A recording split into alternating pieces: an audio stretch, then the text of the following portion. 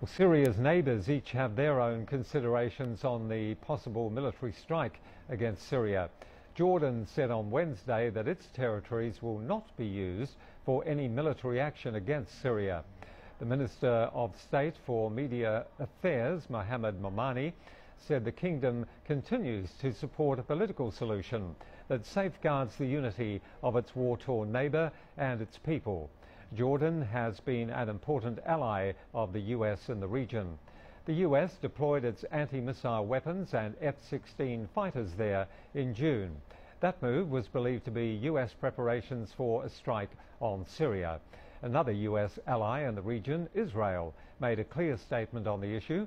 Prime Minister Benjamin Netanyahu said on Tuesday that the country was not part of the civil war in Syria. But if Israel identifies any attempt whatsoever to harm Israel, they will respond with great force. And to Syria's north, Turkey's Foreign Minister Ahmet Davutoglu said that the country will join any international coalition against Syria, even if a wider consensus on action cannot be reached at the UN Security Council. The announcement was slammed by the opposition party, which said the result would be a long-term war.